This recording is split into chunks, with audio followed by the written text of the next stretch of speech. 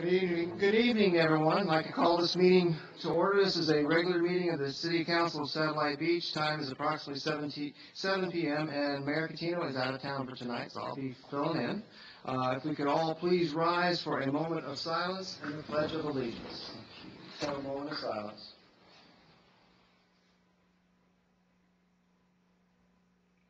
Okay, please join me in the pledge. I pledge allegiance to the flag of the United States of America and to the republic for which it stands, one nation, under God, indivisible, with liberty and justice for all. Okay, thank you very much. Okay, let's move on to agenda item number 3, which is citizens' comments. We will take residents first. You have 5 minutes, and this has to be on non-agenda items. If it's an agenda item, don't come up and speak on it. Non-agenda items. Introduce yourself and where you are from. My name is Dan Willman, and I'm from Carriage Park. Last week, last council meeting 2 weeks ago, I was here, and the city manager basically stopped short of calling me and my friends fake news. I'd like to clear the air a little bit on that.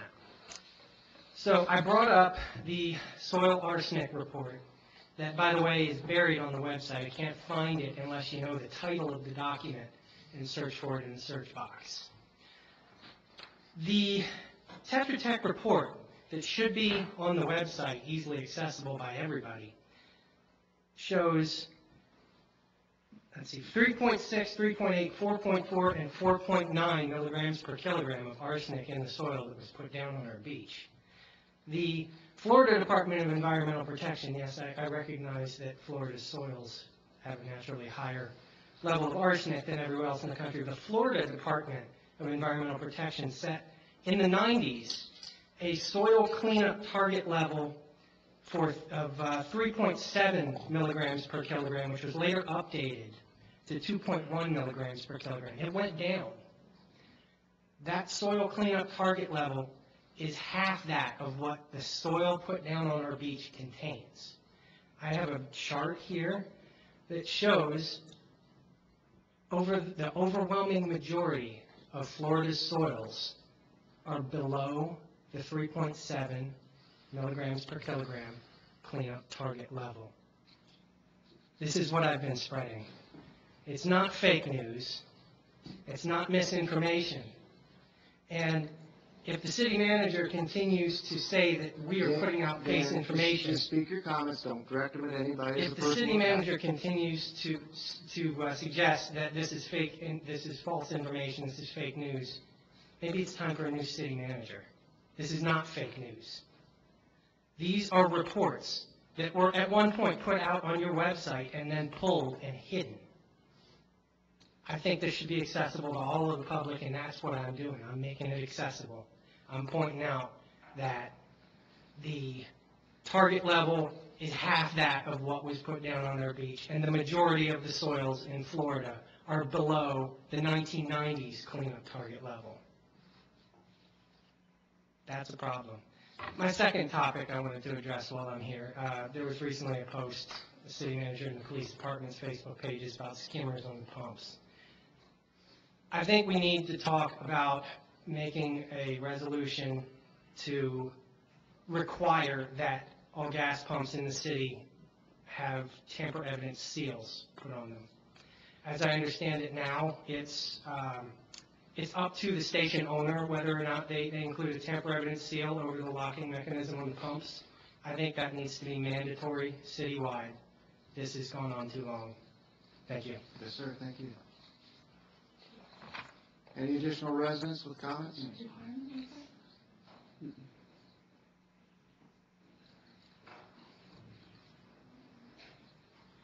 Dan Douglas, Holly Drive. Thank you for sharing the number information, because twice as high is pretty bad. Let's see. So what I want to talk about or ask questions about is I was pointing to the beautification board, and I just don't. I'm not sure what the purpose so that I can have a bigger picture of what to do while I'm there. Is this the appropriate time to ask? Because we have to present everything to you for approval. So I thought, it just makes sure that, is it for tourists or visitors, or do we want to get the community involved? Do we want to focus it to the future and climate change? Just so I have an idea of, Diane, have you been to the meeting yet? Yeah, I was there, yeah. Did they give you a manual that outlines what the responsibilities and that sort of thing? No, I have not gotten a manual, so it's all in there? It should be in there. There was a manual that updated all of that and gave you all the directions and what the focus is. I haven't gotten anything. Okay, well, Grace will be. Okay, well, that would be why I'm questioning. I think Okay. that probably answer all of those questions. Yeah, all right, well, good. Okay, thank you, yes, because I was confused. Well, not really confused, I was curious as to what I could do and where that direction would go. And just so you know, every board that the city has, there's information on all the boards in that document, so you'll get to see what all of them do. Oh, yeah, well, I was looking for more specific as to just the overview. Yours will be in there. Yeah, okay, all right. There's a lot of work that went into making that book, so it's real clear. So once you get that, I think they'll answer. Well, a lot of your yeah, questions. I just thought it would be here already. Had I gotten that, I wouldn't be asking this question, I wouldn't be standing here, except for yes. And then, yes, quality of water. And if you notice that the water, this year, the sand fleas were dead floating in the water while I was out there. I've never seen dead sand fleas before, just floating in the water. The other thing with quality of water, the water is a beautiful, lovely color. It reminds me of the color that's down south that they do for draining out the, I don't know if it's the lime mines, the down south, that color when you drive down the I-95 and that pretty pond you see there and that lovely green. We have color that remnants, or, resembles that color. So the ocean's not of a color that I've seen before. So there's stuff going on, so yes. So I'm piggybacking on what he says. But I do monitor the water all the time, not with numbers, but just by eyeballs and 30 years of walking by it. Okay, thanks. Yes, ma'am. Additional citizen comments? Okay, hearing none. Non-residents, you have 5 minutes. Good evening, Sandra Sullivan, South Patrick Shores. Here for a couple reasons. I've been noticing a degradation in the traffic. Of course, we're one large community, whether we're in South Patrick Shores or Satellite Beach. I made a request for the Department of Transportation to do a corridor study. I looked on their website. I do not see any studies for the A1A between Pineda and O'Galley. So I've reached out to them, I've written them. I cannot get any data on that. We had a zoning change up in South Patrick Shores. I requested from the county the paperwork, and I was very surprised to see that the level of service, the LOS, between Ocean Boulevard and Berkeley is a D. And then when I looked up other reports south, you had level of service ranging from C to E. So in the broad spectrum of planning, we all have to work as different communities and have a broader picture of the beachside along that lines. Second issue is, I know you guys are aware of the public's concerns about drinking water. This summer we had the algae issues. People felt that the saxitoxin was in our water as indicated by the earthy, musty smell caused by the geosmin. A lot of people were sick. So we've been keeping a closer eye on the water, and we found we got some reports back because we've been testing a lot of coliform positive water, and you're aware that the county did testing after the town hall, 130 tests, and a number of those came back with coliform bacteria. Not E. coli, but we don't know what kind, and I don't know if you're aware with Flint and other areas around the country, the issue wasn't actually so much lead as it was people dying of Legionnaires. So having coliform bacteria is a very serious issue. I want to bring your attention to it. The third thing is, of course, you've heard from the advocacy that we have the FUD's eligibility now after 30 years. That's a very big deal. The meeting will be held here in Satellite Beach at Pelican next week. I also want to bring to your attention regarding that it's not just the disposal site on South Patrick Shores, but there's also a drainage channel that came down from a chemical disposal area to the area above Pineda and then on down, and that comes down to roughly Satellite High School. And so there's a question mark, does this relate to the cancers at that high school? The second aspect is there's another drainage channel that comes down off of what we call the Scorpion Dump, and that goes all the way down to Indian Harbor Beach. It's on the EPA EPIC study, which is online on my group on it's now Waves, is our new name, so Waves Beachside. So you can find that EPIC study there. This is a page of it, and it denotes the drainage channel. And then lastly, I made a request to the EPA to come in and investigate that, because that drainage channel does not come under the FUDs. I want to be very clear about that. The drainage channel does not come under the FUDs, because the FUDs is for the disposal site in the otherwise possessed area by the Banana River Naval Air Station and Patrick Air Force Base. What that channel is, that's contaminants coming off of the military base, so that would come under RAB. So I just want to make you aware, because I understand you guys have a lobbyist that you pay to help with issues, so that might be a good task for them to advocate to get some testing and have Patrick come in and evaluate, because the county found TCE in that trench area, which up in our area in South Patrick Shores is delineated between Pelican and Seagull. And so between those two houses, that's where the trench ran. And they did a shallow well in there and found trichlorinated ethylene, TCE. Basically what it is, it's the solvents that was used to clean the aircraft. They have a number of TCE plumes on Patrick Air Force Base. So if this isn't out of the realm of possibility.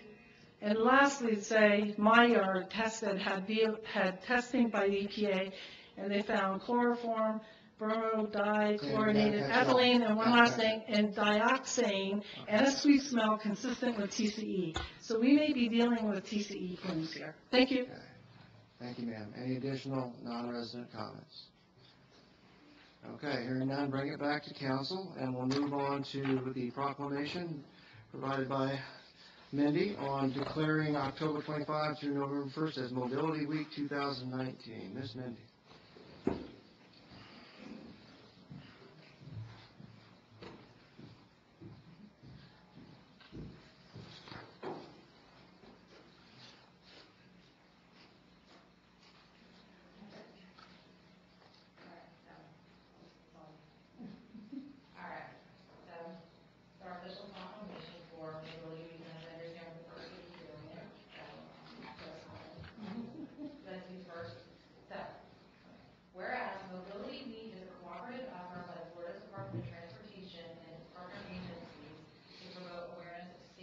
Multimodal transportation choices by hosting an annual collection of outreach events, and whereas Mobility Week is an ideal time for counties, cities, and transportation agencies to highlight transportation achievements, roll out new initiatives, and/or implement new policies. And whereas Mobility Week is also an opportunity for individuals to explore the various transportation choices available to them and think about how multimodal transportation reduces traffic congestion, benefits the environment, and improves community health, which is true. And whereas Mobility Week is consistent with Space Coast Transportation Planning Organization's key priorities of promoting travel alternatives and encouraging pedestrian and bicycle safety. Likewise, the week-long celebration is also consistent with Space Coast Area Transit's key priorities of providing quality transportation services that meet the needs of the public and enhance the quality of life of the community.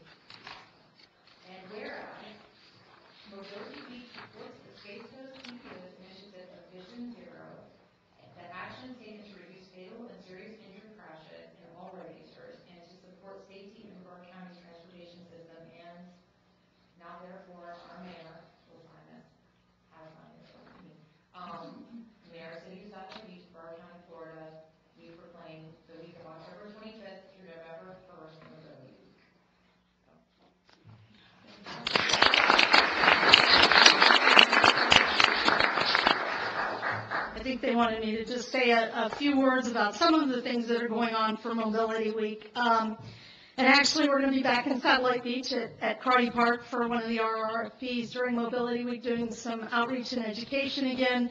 There's a Ride with Jim event, which I have not had the pleasure of going on, but if you have not been on one, there were some flyers. Did we have any extra? There are some flyers and some information circulating around if you had any questions about how to sign up for that event. We're doing a big event in Titusville that's geared towards seniors. There'll be some Halloween trunk or treat activities going on at different places. And like you read in the resolution, it's just a week to maybe try a different form of transportation that you haven't done before. If you haven't gotten out on your bike in a long time, get out and, go for a ride or go for a nice walk and get on the bus and just, try something different. It's to bring awareness to all of that. And I was also told to mention Vision Zero. Vision Zero is an initiative that has actually been around 20 plus years. It started overseas, and it's centered around the idea that the only acceptable number of traffic deaths is 0. And we have adopted, the TPO has adopted the resolution and also approved a work order for us to develop an action plan.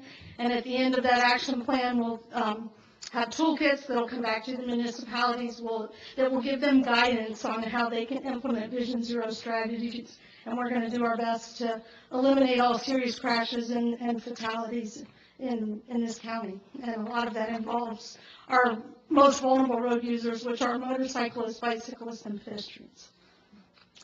And if you'd like, I could speak a little to the A1A corridor.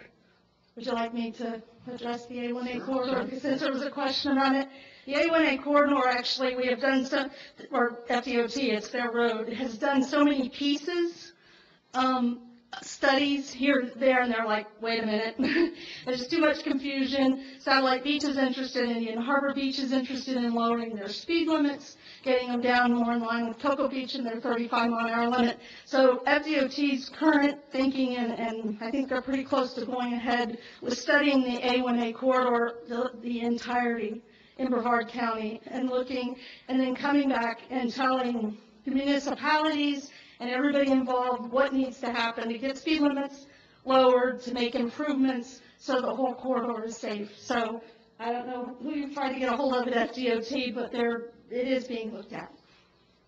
The last time I spoke with the District 5 Secretary, he wanted to, when we wanted the sidewalk fill-ins on the west side, he wanted to address that in that study. So it seemed like they were moving forward with it the last time I spoke with them. They just, there's just been a lot of little stuff going on, so they just said, hey, let's just.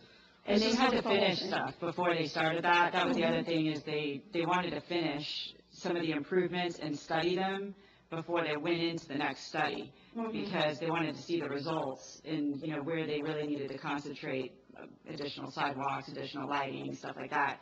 And, have some data before they moved into the study. So that's kind of what.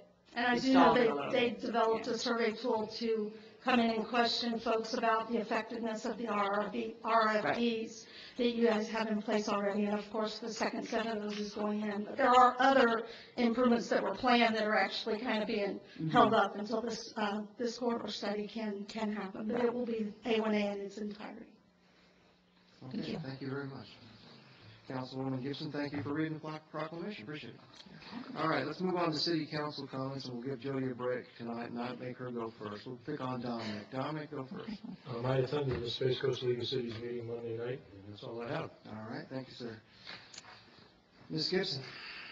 I attended the Space Coast Transportation Planning Organization meeting, and there's been some concerns out there, and they don't necessarily directly affect Satellite Beach because we already have the crosswalks. But I just kind of want to address an email that was sent to me, just so if there are people out there listening, that I know a lot of us are being affected because of the commute to and from work, and And I'd like to just express the need for, a little bit of patience. It never is fun whenever there is construction, and their initial rollout of the barrels obviously was not not effective. But what I appreciate is that FDOT did listen to the concerns of the citizens, and boy, they got them left and right. And they have made changes. In case you haven't noticed, they broke it up into 3 sections now. The initial concerns were that, you have this long linear forever line of barrels, and they're halfway into the lane. I mean, you see people hitting them left and right. And then there was also not a pull-off area for first responders to be able to get by. So there was some concern about that. So they appear to have addressed them.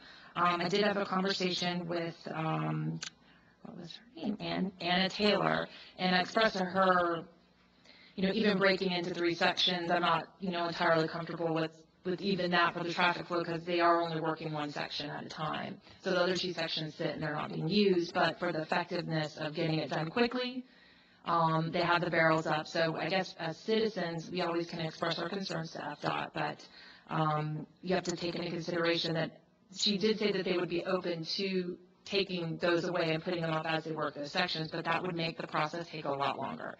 So when you're questioning FDOT or you're contacting them, you want to take that into consideration on what is more important to you, to get it done quickly, or have it more convenient. So other than that, I attended the Space Coast League of Cities dinner as well, and I think that's it. I'm not sure. I turned 21 again yesterday, so there's that. But anyways, that's it. The 20th time. The 24th time, I think. All right, Councilwoman Rozicki. I have nothing, except I went to League of Cities Okay. with them, so. All I have is I would like to thank our, open this up quickly, our fire department for the shirt. That's very kind of you guys to do that. Thank you guys. You know how much I thank you all, and that was very kind to get that. I know Dominic got one too. I got one too. Oh, Minnie got one. Everybody got one. And we all got one. All right. So thank you guys, ladies and gentlemen, for this. Appreciate it very much. It was very kind of you all to do that.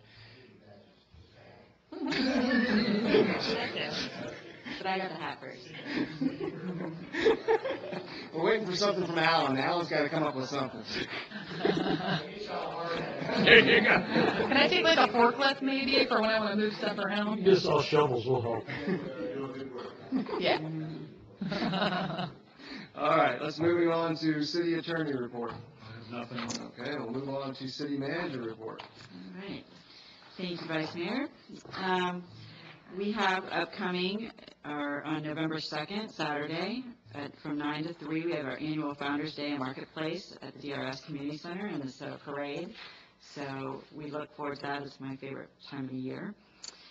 I received a thank you letter from Stephanie Hill thanking the fire department for above and beyond help, and I wanted to read it. I know it's a little lengthy, but I'm hoping that I can get through it without choking up. So it's very, it just describes what an incredible job our fire department does, and the personal relationship that they, have with all of our residents is just amazing. And so it's very important that I think everybody hears this. It says, Dear Ms. Barker, this letter has been 2 years in the making as I searched for just the right set of words to convey my most profound gratitude to a very special group of people. Though I realize that a simple thank you note could never be enough, I would like to take a few moments to share my experience and explain why I feel so fortunate to reside in our town. September 29, 2017 began just as any other normal day at my condo in Satellite Beach. After returning from a walk along the ocean that morning, I started to get ready for work. When a sudden headache struck the left side of my brain, it quickly became apparent that I was having a massive stroke. Within seconds, my entire right side was paralyzed, and I was unable to speak. Lying on the floor, unable to move, my thoughts turned to the fact that my 3 children, ages 18, 20, and 22, would soon be coping with the loss of their mother after losing their father just 5 years earlier. As luck would have it, my daughter Jessica happened to be home that day, and she found me on the floor within a few minutes. She immediately called 911, and the Satellite Beach Fire Department and Police Department arrived almost instantaneously.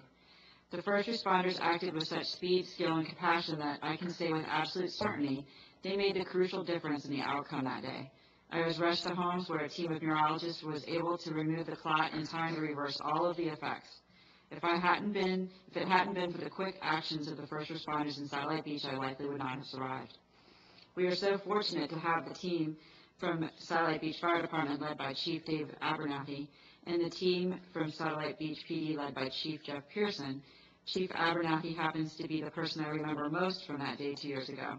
Not only did he go above and beyond to lead the team for my care, but he also recognized the need to ensure the safety and well-being of my extremely distraught daughter. After I was loaded into the ambulance, he turned his attention to making sure that Jessica made it safely to the hospital in time to make critical care decisions on my behalf. Several days later, when I returned from the home from the ICU, there was a beautiful card waiting for me from the entire Satellite Beach Fire Department team who helped me that day. Words cannot adequately express how grateful I am for all of the very dedicated first responders who were there in my time of need.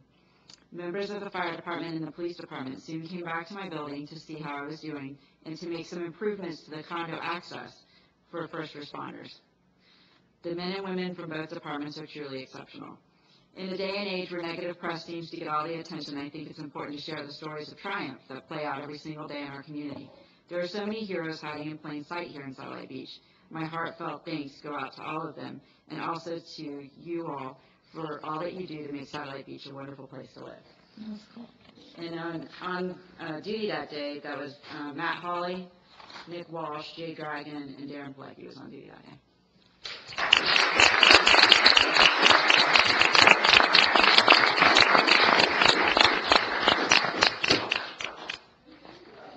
Yeah, so I think, that just, we passed that letter around City Hall, and there wasn't a dry eye after reading that. And when you're a mom, that's what you think of, so, everything else I have is just boring now. So, the East Central Florida Regional Planning Council will be celebrating the commitment of the region's county, cities, and government agencies to the East Central Florida Resilience Collaborative, and then we'll be hosting a signing ceremony on Wednesday, October 23rd at 1 o'clock in Orlando, and my staff, Julie Finch, will be there to represent the city, and if any of you would like to go, let me know. Councilwoman Gibson and I will be traveling to Washington, D.C. from October 21st through the 24th. We're arranging right now with our lobbyists to meet with several legislators to talk about PFAS legislation. And then the Sustainability Board will be hosting a solar expo at the Civic Center at 565 Cassia Boulevard on Saturday, November 23rd from 9 to 2, and they will present on solar technologies and funding. And so that's a pretty cool event. So that we're trying to bring all of the people or agencies and companies that provide solar and put it in one place and basically walk residents through putting solar on their properties. And then I just wanted to respond to the arsenic issue. Yeah. If you read that report, you'll see that one of the sites that tested above the residential cleanup standards for arsenic was actually the site that was tested before the sand was put down. And then one tested higher after the sand was put down. So there's areas there are areas across Florida that have background levels of arsenic that are much higher than the residential cleanup standard. That is a fact. And I understand that, people get upset when facts don't agree with their opinions, but that's a fact. And so that study is not on our website because we've had to take down multiple items from our website since the studies are not ADA compliant. So that is why they're not available on the website. Anybody can come into City Hall and request it. Okay. And then I wanted to let Chief Pearson to give updates on some of the crime arrests that he's been making. So they're really good stories.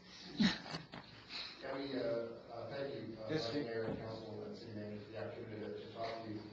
Clearly, the community knows that the beachside and Melbourne Palm Bay hit pretty hard with car burglaries and car theft, which is obviously very unusual, that kind of stuff. Every once in a blue moon, you'll have something like that happen on the beachside, but not that often when you have a rash, if you will, like that. It obviously causes concern. So I wanted to give you an update and in chronological order of what happened, because of course the end is the good part. It's just really good news for the end that I just think would be good for you to know for the community. It started with Indiana had a vehicle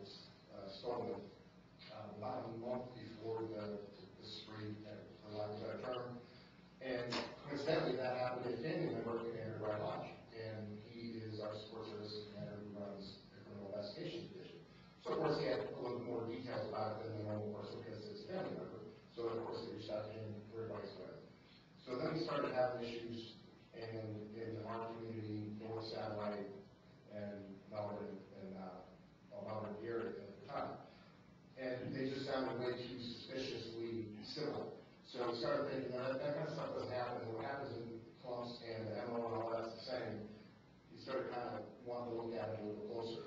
So in August, we had 2 vehicles stolen from Grand Avenue within a 1-week period. No suspects at the time or anything. 1 vehicle was located in North Satellite Beach.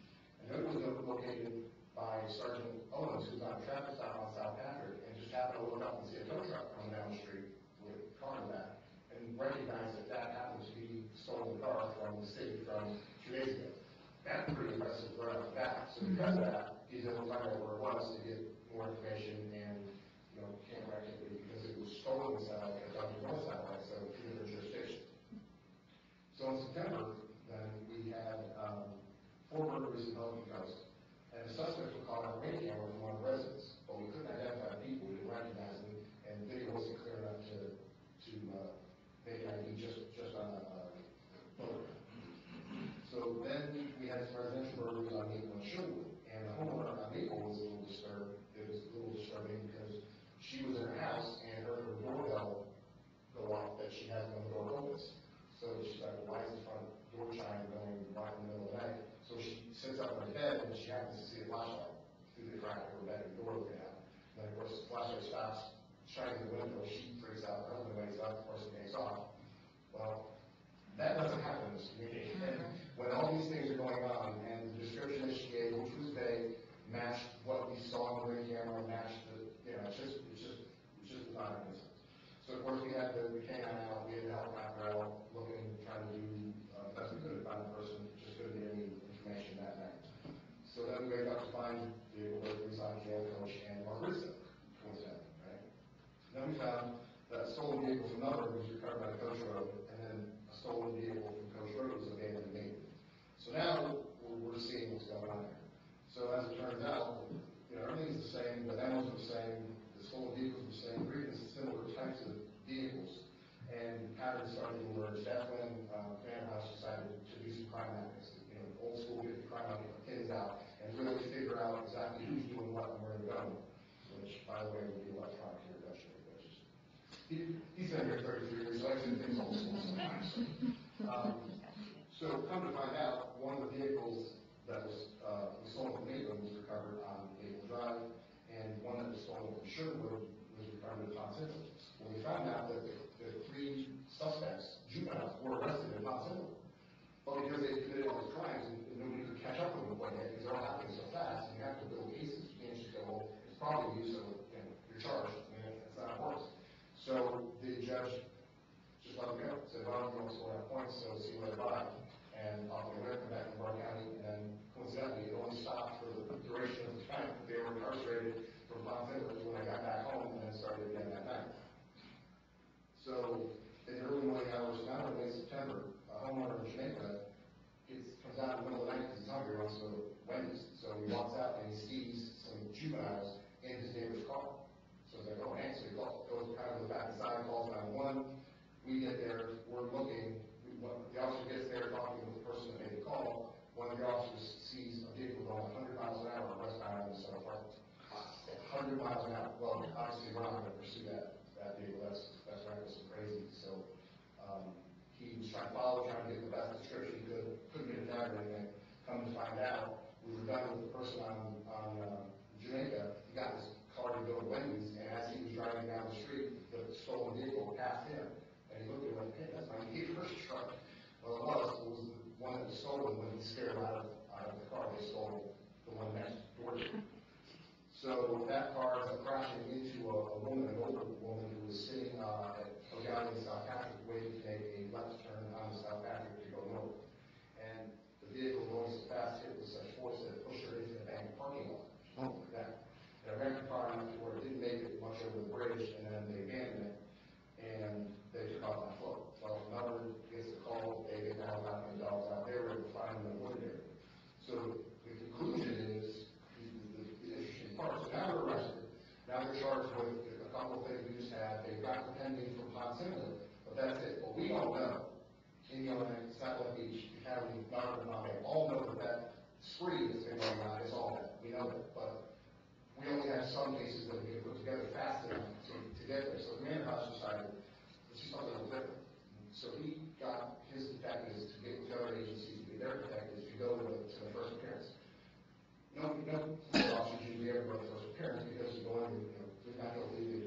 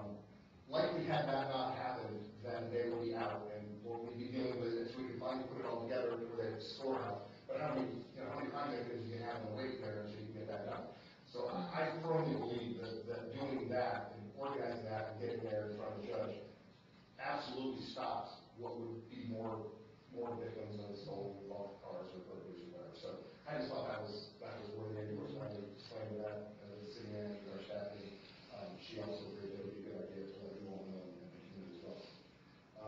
And then the second report I have is we just put out on social media, which is, and I just got an addition of it, she hasn't not even heard yet, which is really good to hear. So Officer Martinez at 3 in the morning was doing business checks.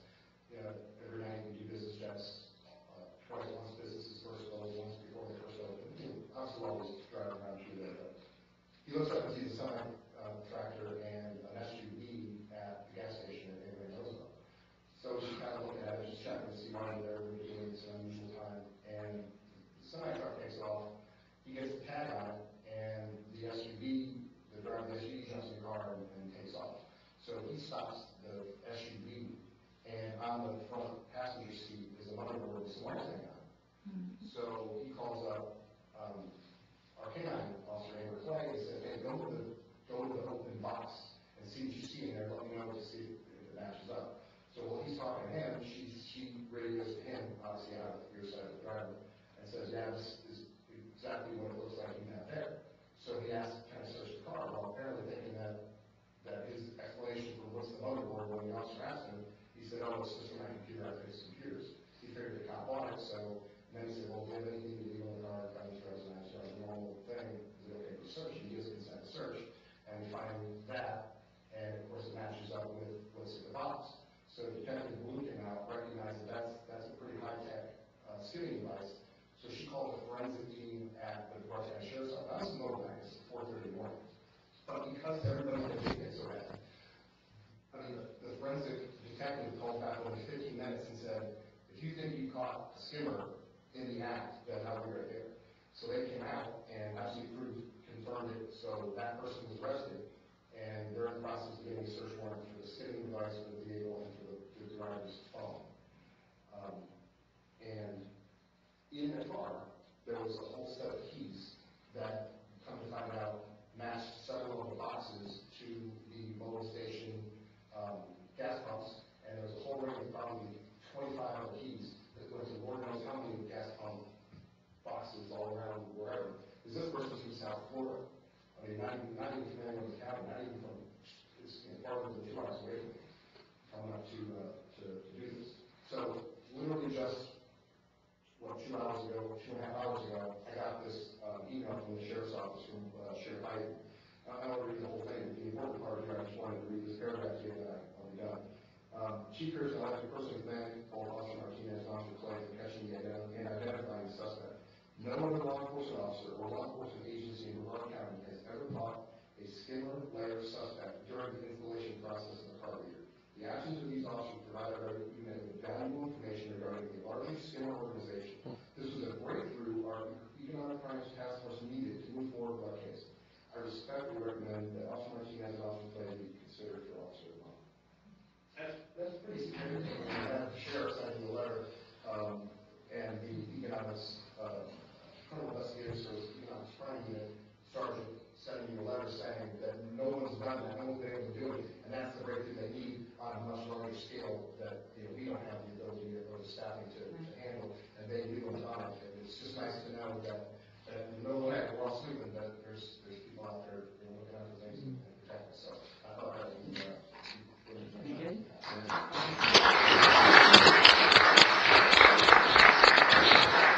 Question. What happened with the semi? Said you guys got the plates on it, or? Yeah, I don't think that's what we're done with it. It's an active investigation, so Interesting. the questions I can answer might be somewhat limited. Oh, I gotcha. That makes sense. I don't really know that. Okay. Would it be appropriate to recognize them here at the council meeting, at an available council meeting? Yeah, I would ask if it's all right if we could just hold on a little bit till we kind of see where this goes, because the more publicity it gets, I don't want it to jeopardize the larger scale investigation that we're talking about. When you think it's appropriate. Yeah, I'm already in trouble because Brian's already accepted I put it on Facebook. Yeah, really, like that, I want people to know that this is going to go on, but that we did something about it. So. Well, like Don like I said, we'll wait on your time. Yeah, if you don't mind, I appreciate the Absolutely. opportunity, so Yeah. you know, we don't know doing that, I just want to make sure that. Very It good. also lets our public know that while your people are out there working, there's also people out there breaking the law at that hour of the morning, so, we're cognizant that they're out there, and we appreciate everything your people do. Thank you very much. Thank you for awesome police work all the way around. The earlier car break-ins, and car burglaries, keys in the car? Cars unlocked? In every single case, in every single city, was an unlocked car and keys in it. If the car was stolen, keys were in it, if it was burglarized, it was in it. Every single one. Really? Homeowner unlocked door? Everyone. Homeowner unlocked door? The interesting part is one of the vehicles that was left open, the husband, I actually know him, he called me, he was very upset, and I thought he was upset because, his car was stolen, but it turns out that he had his wife's keys in his car, and he left his car open. Hers was locked up tight, so they found the key, didn't know the car was open, and went, oh, it's hers, it's still her car. Yeah, please find the car. He said, the garage is locked, I can't hear anymore. That's probably a good reminder to people that we are a very safe city, but other people come to our city who are not good people, and 100% of them were, and by the way, we did find his wife's car, and found that it was not damaged, because they dumped it to steal one of those little nice. One of them had the garage door opener in the car, and that's how they got in the house. yeah. So, Yeah, the car's open, the garage door opener opened the garage, and the door to the garage that goes in the house was not locked. Right. The front door was locked, so I guess I missed. Okay. I'm sorry. No, Yeah, but that makes The sense. front door itself was locked, Okay. but that access is how that's. That's pretty bold. I mean, when you said earlier that, like, you stopped them from stealing other cars, I think it would have slowly progressed into something much more nefarious than just stealing cars and driving 100 miles an hour in a neighborhood. Yeah. They better not ever come to my house. Just gonna say that right now. Yep. Thank you. Nope. Thank you. That's good to hear. So, I just have one action item, and that is, the Southeast Sustainability Directors Network is helping support efforts to extend the solar investment tax credit. And they're encouraging the southeastern mayors to consider signing the Solar Energy Industries Association's multi-mayoral letter calling on Congress to extend the tax credit.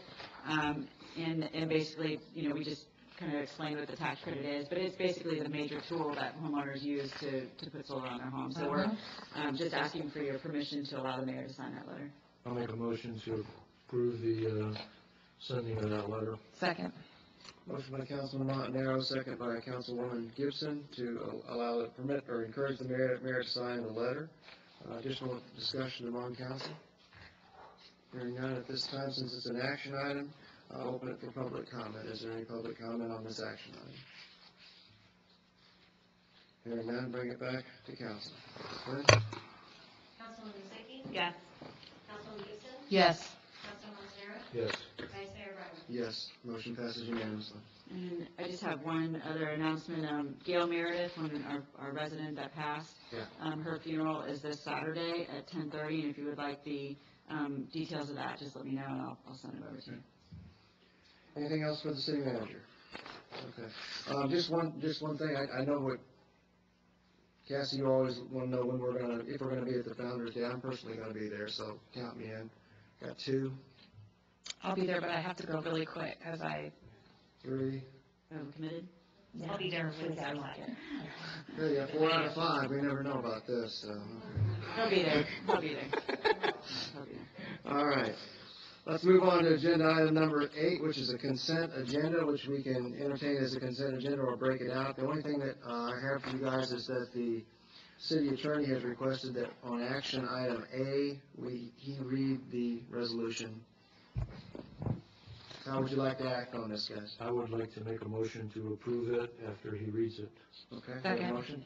Motion by Councilman Montanaro, second by Councilwoman Gibson. Resolution number 1019, a resolution of the City of Satellite Beach, Brevard County, Florida, in support of Florida House of Representatives Bill 141 regarding water quality improvements. Okay. Any discussion or questions before we move on? Okay, at this time, this is a consent agenda, items 8A and B. Is there any public comment regarding action items A or B as a consent agenda? Okay, hearing none, bring it back to council. Anything else, council? Okay. Councilwoman Wozzicki? Yes. Councilwoman Houston? Yes. Councilman Montanaro? Yes. Vice Mayor Rodriguez? Yes, motion passes unanimously. Let's move on to agenda item number 9, proposed changes to the bonfire permit program and fees. Courtney. Thank you, Vice Mayor. Liz is going to help us present this item. So, start. Go ahead. First of all, thanks for staff for being so effort in this program change, because there's a lot to it, and your agenda is pretty detailed. And so we just wanted you to know that there's a lot of moving parts, but it's very doable, and it's what our people really like. Every day, they take, put applications, they take deposits, they do the, well, promise agreements for all our facilities, so we thought we needed to look at this program because some of those things are going to be right. And we wanted to make sure that when the residents come to our beach and our visitors, that they're having the same experience that these agreements are signed. And the deposit really gives us an opportunity to make sure, or hopefully, that they will be good, when they're here and pick up after themselves because they know they can lose the deposit if they don't. And we don't currently have that. So I went through and did, a whole section on what the improvements would be with the increase, and then some of the improved changes. And so some of the highlights I'll just say, this really just streamlines the process. We've been really working on this for the last several months. And so the changes and additions will actually comply with state statute because currently we are not as far as the dates that we've been having bonfires. With the term listening season, also the increase will bring the program to the actual cost to provide the service. We would like to implement the speed ranger programs for the safety. We have eyes on the activity. The person having the activity is going to be a lot, more behaved than we don't. And we all have a regulation that's very important. It's also a more one-stop shop.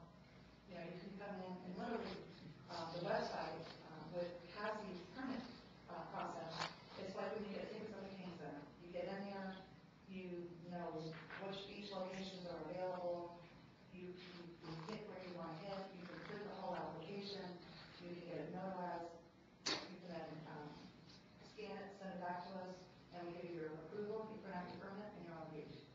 So, and we still have, you can walk in and do that same activity, but it'll be a lot easier, a lot less phone calls, because our system lends itself to be a little bit more user-friendly than with Firehead. And with Firehead is fine for the program, but as we are adding more things to it, that system's going to make it a lot more streamlined for the residents coming to our beach and our visitors. And then Alan, can you show me? We're gonna make it a little bit more visible. Yes. Well, your shirt matches the A, so. It does. So, we have 24 site locations, and it's dark. You get out to the beach, you say there's 6 locations at Hightower, and you're like, well, that's close enough. And then the next guy gets out there and like, you're on my spot, but I'll go over there. Well, that becomes a nightmare when they don't behave and they leave their trash, or they leave burning embers for the walkers the next morning to step into, to cite that person for, anything. So we're really working hard. Cassie and Lexi are working on doing a Google Earth GPS system for your sites. So you literally click on site A, it'll bring you right near the Google Earth to site A. It'll show you what the amenities are near, the parking, ADA, restrooms, if there's parking, if there's a walk, And so you can't get lost at that point because on your permit it will be A, you're at A, and so you are going to want to be at A, especially if you have deposit down. You want to get a deposit down. So again, the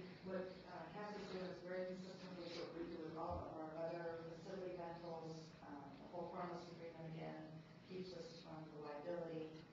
And then, of course, this is a fee, this is a fee for service. So this is not property tax. The folks that are doing Satellite Beach's bonfire program, because we are pretty much the only thing in town. I literally Googled bonfires to see where they do it, pollution, and then it's California. It's not, and that's why it's so wildly successful. And we want to continue to be successful with this program, but we also want to make sure the people that are there are safe, and, we have all these, and then we're going to monitor too, so that we can bring that to you, look at what the costs are. And so, I'm not going to go through all the improvements and changes, but if you have any questions or want to add. Go ahead. I just wanted to add that the reason why we started this review was because we had a resident walk in the beach in the morning and step in a hot fire that was just covered over with sand. And even though the agreement with the bonfire permit holders requires them to put it out, douse it out with water, which there's a very large source right there, this group, and it happens quite often, they just cover it with sand, and it just smolders, and somebody actually stepped in it and injured himself. So with those issues in mind, we wanted to make sure that we could pinpoint the person who's having the fire with what is left there in the morning, and that, because we don't have them demarcated, that's been a problem for us. We also thought that with the deposit, we would have a better ability to, sometimes you just have to hit people in the pocket to make them behave, and that's basically what the intent of that is. And so we have that same process with all of our other rental facilities, and it's the same thing. We're having to clean up. The Public Works Department cleans up quite a bit of debris during bonfire season in the mornings, and tries to get it done before people are out there walking, but sometimes can't get there in time. And it's just, the amount of work that we're putting into it, the fee is not covering what we're putting into it. So 20% of the bonfire permit holders are city residents, the rest are not. So that's why we wanted to make sure that it was a fee-based system and not covered under property taxes, so that our residents are not subsidizing the other people that don't live in the city. This is just another example of the concerted effort that our departments look at as a group and come up with. When I first saw this and read it, I went, wow, this is pretty good. It covers everything you need to cover, and I'm glad that your people are getting some of this, for the work that they're going to be doing, cleaning up some of this stuff. I've used for various organizations, our facilities and paid the deposit in the past, and, if you clean it up, you get the deposit back. So, for $50, they're getting to enjoy something that they're going to do, and like you said, a lot of this is people that come from outside our city, so it's great that they have the ability of doing that here in Satellite Beach, but at the same time, they need to be responsible to clean it up, and I think this is just a great example of all of you working together to bring forth this recommendation, because it covers pretty much everything. Thank you. I have a couple of questions and a possible suggestion. Are the restrooms at like Pelican and Hightower open all the time? Are they open in the evenings for bonfires? They're open for certain. Oh, yeah, sorry. You're open for a certain amount of time. The police department locks them when they have an opportunity. So you can't really know when there are folks still on the beach having a bonfire. And the problem with leaving the restrooms open is you have more opportunity for vandalism, and they,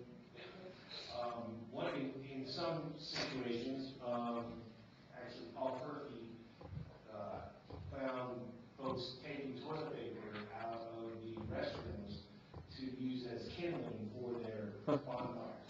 They couldn't get it going, so they just decided to take toilet paper down there and like that, and that was their fire starter. And also,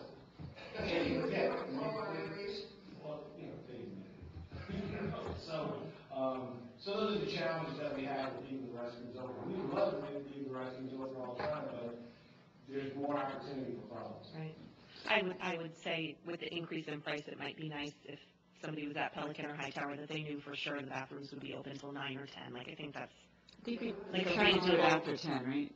Is it typically later? Okay. It's usually like, okay, that's, okay. Right.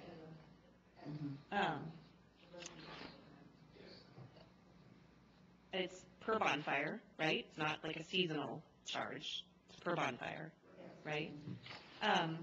The part about cleaning up, and I was reading the use agreement, and it says recreation fire sites must be fully cleaned prior to departure.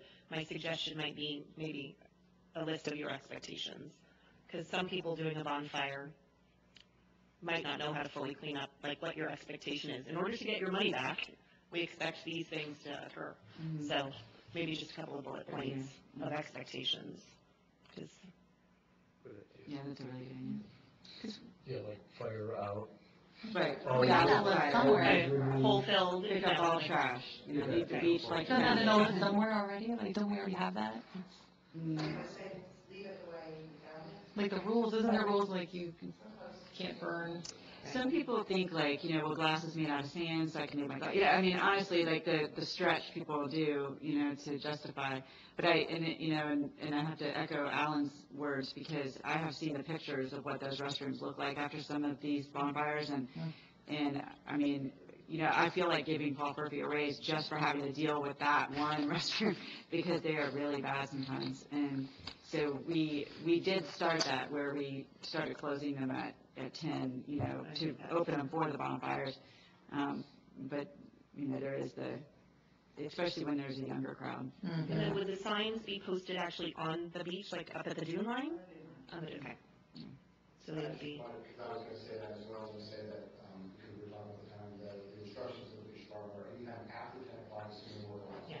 Sometimes it'll be 1 in the morning, sometimes it's 10 in the morning, something like that. But they're not closed at 7 or 8. There's no way Right. that we can leave them open all night. No, and I don't think that you should either.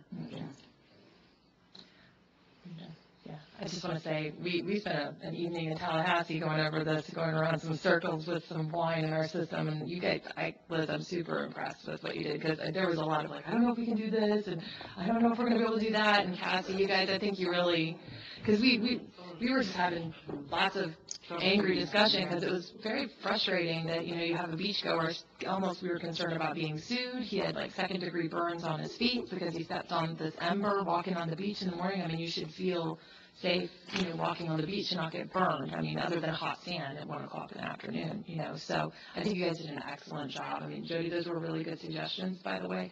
And, you know, thank you so much, because, you know, we're going to get paid back for our time spent. And I think it's really going to deter, you know, when you have yes, there's some families or younger teenagers that have, you know, maybe families with more money, but it might be less inclined to, you know, be willing to spend the money knowing you're going to lose it. And then also we can hold them accountable because we know who they are. And then maybe, is there something in there about if they have too many strikes against them, they can no longer, I didn't get your question, okay. And then also with transferring it from fire to rec for the permitting process, that leaves fire open for more monitoring, which is what we wanted to do, is increase their ability to monitor the sites more. And that's kind of their, you know, the regulatory aspect is where they're, you know, that just increasing those efficiencies. So the rec departments, you know, they rent out facilities every day, and, you know, the fire department has that regulatory arm, so we thought that would be a better fit, moving it that direction.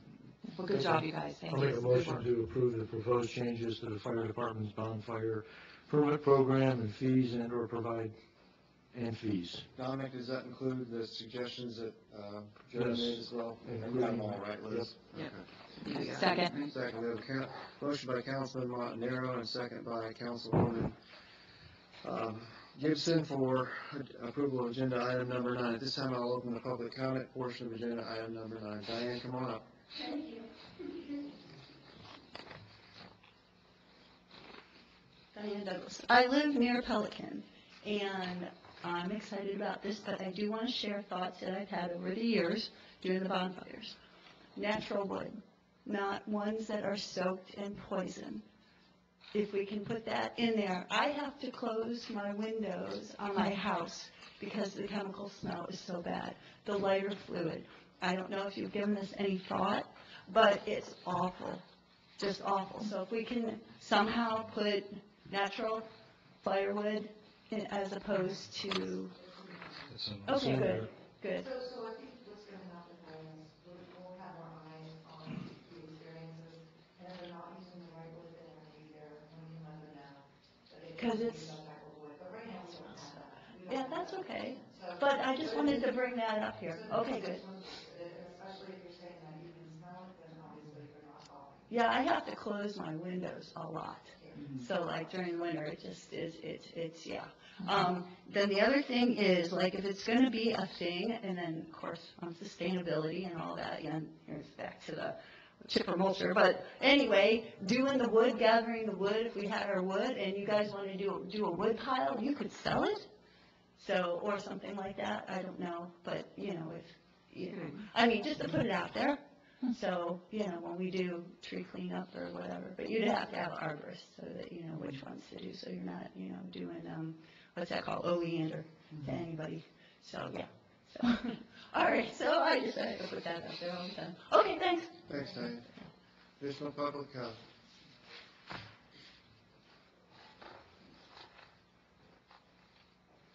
Dan Milliman again, Carriage Park. I was taking some notes about this. I've got a couple of concerns, but I think all around, this is probably not such a bad thing. My first concern is, are we now going to be paying, I go to a bonfire every year. We always clean up after ourselves, follow all the rules. I'm a resident, and I would bet that most residents do. Are we now going to be paying $150 up front versus $25? Right, but there's also $100 deposit, so. Okay, so up front it's $150, and then you get $100 back. Okay. Yeah, I'm not so against that. That's actually not a bad idea. It holds people to account, and the liability agreement, I understand that as well. Not so bad. Resident discounts. Is there a possibility of getting discounts for residents? You mentioned that the majority of these permits are from out of the city. I'd be willing to bet that the majority of those out-of-cityers are the ones that are causing the problems. They're not following the rules. And I'd be willing to bet that the majority of the people in the city are following the rules because we live here and we don't want to walk on the beach and step in hot embers. I'd be thrilled to see that recognition passed on to the residents in the form of a discount for us. Bathrooms. I'm glad you brought that up. Thank you. Those bathrooms were closed at 9 p.m. last year at Papagallos, I believe it was, the Sunset Beach access. I went down there every year, like I go to a beach fire, and barely after sunset, I had to go use the bathroom. Bathrooms were closed. We're gonna have problems with. I mean, if people can't use the bathroom, what are they gonna do? The bathrooms at Shell Street. First of all, Shell Street no longer has bonfires, so Shell Street is closed. I presume that's probably due to the Papagallos thing. I don't know what that is, I think. Last year, Papagallos had There's some conflicts between parking and things like that, so I'm not going to get into that. Okay. I can tell you that the restrooms are on a timer, and the timer locks the restroom at 10 o'clock, opens at 6 in the morning, and it turns the shower off, and it locks the doors at 10 o'clock. Okay, so the bathrooms are automatically locked. You might want to check and make sure those clocks are being set on daylight savings times properly then. We do it every time it changes, we go out there and set it. Okay, thank you very much. Thank you, Dan. Mark, can I just address the resident rate? The reason why we have standard rates in our city, even for all of our athletic programs, is that we have agreements with the county.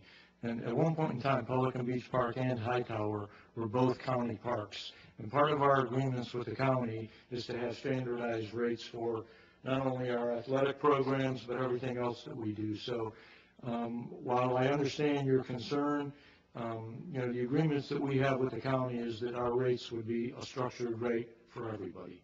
So it's just the way the agreement is that we've had. And for us to do something like that, I think would be sending the wrong message to the agreement that we have with the county. That is correct, Alan, yeah, you're right. Is that a permanent agreement though, or is there a time It's limit been to in it? place for, I mean, I remember David talking about it for years, that, you know, this is what we do with our recreation programs, whether it's with Little League or anything else. So, you know, there's been a precedent set, and I don't think we should deviate. I think this was inherited for the purchase of some of those properties through state and federal, programs. You can't differentiate between a city residents and not. The other thing too is it's a fee-based program, so if there was some subsidizing of the with property taxes, then I can understand giving a discount to residents because, you know, they're already paying for it. But in this instance, we have designed this for the fee to cover the cost of the program itself. So in that instance, it's, you know, if you're not paying for the bonfire program unless you're using it. Okay. Any additional public comment? Steve?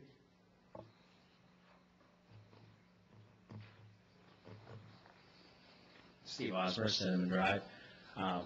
I was approached by a few people and got a few phone calls on this. I will say for the majority it was all good. I think the only thing that came to mind was the $100 deposit. As people say, that's your outlay from the beginning is $150 compared to when we just went from $25, that's a $125 jump in 1 year, as opposed to, would the council consider maybe only having a $50 deposit this year, see if that rectifies the problems that we're having. If it doesn't, then I think you would have justification to say, yes, we definitely want a $100 deposit to it. And if it works, then you leave it at $50, only because there are a lot of younger families here, or you can have some younger groups, church groups, or things like that, again, that need to come out with that initial outlay of that. So, again, just as a thought, again, everybody that I've talked to and mentioned it, definitely agree with, yes, it should pay for itself. Yes, we want responsible people who really want to have the bonfire, not just throw a party on the beach. Those are the folks who really want to come down there and enjoy that. But again, you want to make sure that it is an equal opportunity for everybody, every resident of every economic background to have an opportunity to come do that. And again, just from 1 year of $25 to $150 just from one season on it is quite a bit of a jump. But either way, I support it, but I just wanted to pass on that, as that was some of the words that I got from residents. Thank you, Dave.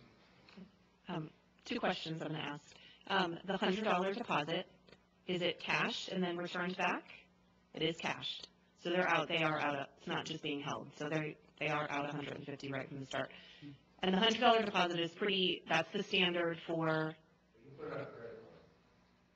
okay. But it'll get charged to them. It gets charged, and then it gets, returned until right, after their event. right. So, yeah, if they only have $75 in their bank account, like, they can't, like, it's not just being held. Okay. And then, the $100 deposit, that's standard for any rental facility. Except for the clubhouse, which we just increased last year to 200. All the rest of our facilities are all $100. So would you feel that the upkeep and the cleanup of a bonfire is equitable to the upkeep and cleanup of one of the pavilions? Would you consider those pretty equal? Okay. Those are my questions. Right. Right. I want to make a comment on that. I think, when you're looking at deposits, you're looking at what the cost is to fix any damage. So typically, like, the staff time and all that, and I think everyone here is pretty sure that we love our beaches, and I really don't think there can be a price tag added to what is left there, the trash that is left there, the plastics, the contaminations of whatever, sort of lighter fluids and all that, and I think $100 is a fair price to ask for people to be responsible, and they're going to be a little bit more considerate of it, because there is no price that can be attached to the value of that. I appreciate that some people might not, and I understand that. I mean, I've been there in my lifetime, but the end of the day is that we do have our own residents are destroying. I actually had some teenagers on my street that I know for a fact were trashing the beach, and of course I had words with them. So, I would not be okay with taking it any lower than 100. I would almost be okay with going a little bit higher, personally.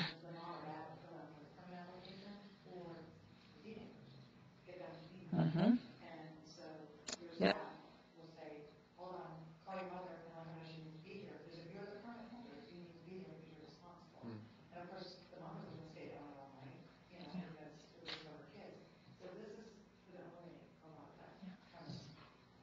what we could do to try to address that concern though is, like when we're starting this November 1st, if you approve it, and we could come back to you maybe February 1st with a report to see if any, that's bonfire season, right?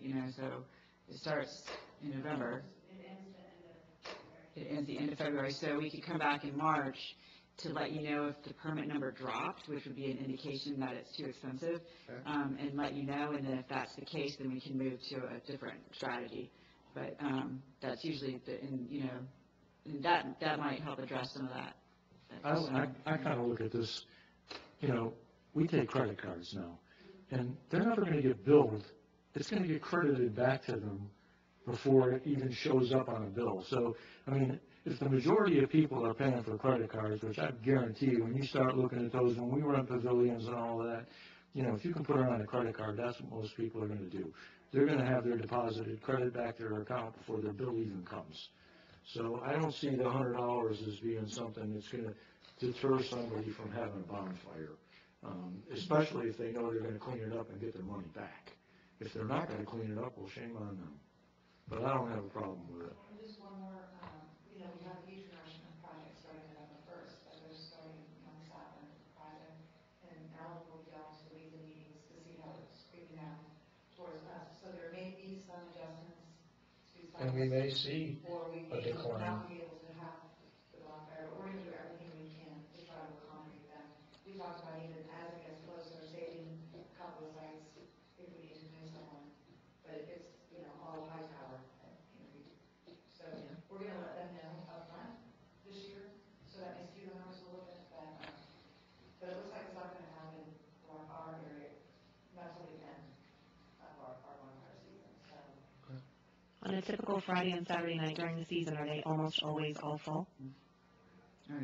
Yes. So we averaged out over, how many, 951 permits. Wow. That's, we averaged out 7 days a week was 8 fires nights a week. And we said we would like to have eyes on around 8 or 11. And that number actually averaged out to be 8. So, anything less, not so much, but. It's very successful. Yeah, oh no, it's great, listen, right? Before I It's a special thing, yeah. It's the comments, they call someone, get your permits. Okay, public comment still open. Is there additional public comment? Diane, you've already spoken? Yeah. I've always wondered about that. Okay. Hearing none, I'll close public comment. Let me bring it back to council. The recommendation was made by Courtney to kind of monitor this and give us some data. Is that acceptable as part of this? I'm all for the data, but I think, based on the fact that we're going to be, in a re-nourishment project, I could see where our numbers might decline. So, I mean, Well, we'll look at the numbers. We'll make that a note and be able to give you that good estimate, because we're actually holding some open for that reason. So we can move people around and so on. So we'll be able to account for that when we report back to you. Very good. Okay, Gwen. Councilwoman Rizicki? Yes.